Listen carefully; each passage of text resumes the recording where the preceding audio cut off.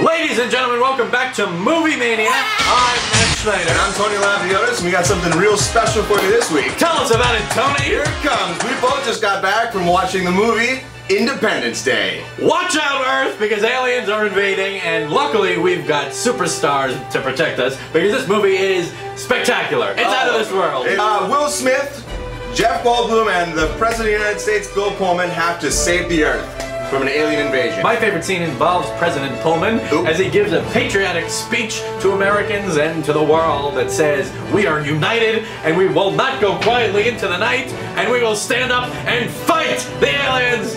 I'm feeling teary-eyed and patriotic just reciting it right now. This is the best speech in movies ever. I think my favorite scene was a little bit before that. Will Smith dragging the alien spaceship through the desert. He opens it up, sees the alien's face, Surprise! punches him right in the mouth and says, "Welcome to Earth." Ouch. Subtext, bitch. I wonder if that's the way Will Smith greets everyone when he meets them for the first time. That's how he greeted me. It's a little naive to think the rest of the world would just be sitting on their hands and waiting for America to come up with a strategy to defend the planet. So we don't see any scenes of the other countries really fighting. You see just a little foreigner being like, "Oh, Americans said, do this! We will do this! Perfect! Thank you, Americans!" Straight out of the movie. Short of that, I would have liked some more international flavor. The whole virus aspect that Jeff Goldblum uploads into the alien's spaceship kind of came about very fast. It was about 2 minutes total. I would have liked to see a little more trial and error.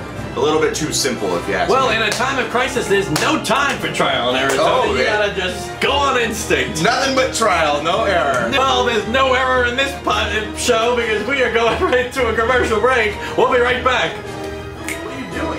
Oh, hey, Matt. I'm just taping my old shoe back together with some Scotch tape. Oh no, those boots were not made for walking. Well, that's just what they'll do. Well, one of these days you should use something else other than cheap tape, and I might have just the thing for you. It's What's called that? Krazy glue. Crazy glue? Crazy strong, crazy fast, crazy for someone like you. I am crazy. And it's got a precision tip.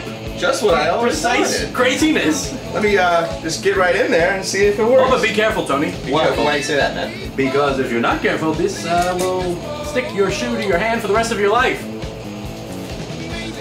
Well, now you tell me. This glue is crazy.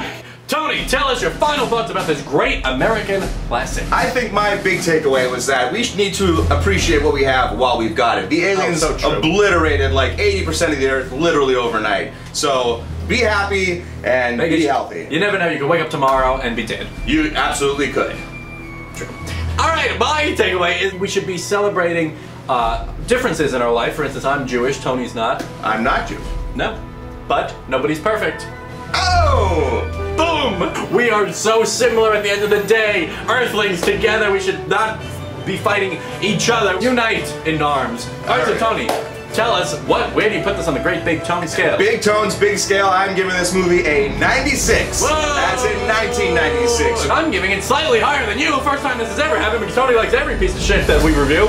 I give it a 99. Yay! What? Oh, man. 1 point away from perfection. Just like me. Oh, keep telling yourself that. And if you like great movies and you like great movie reviewers, then you should be watching Movie Mania. Because we are maniacs for the movies. Good night, everybody. Part of it is broken off into nearly 3 dozen other pieces. Smaller than the whole, sir. Yet over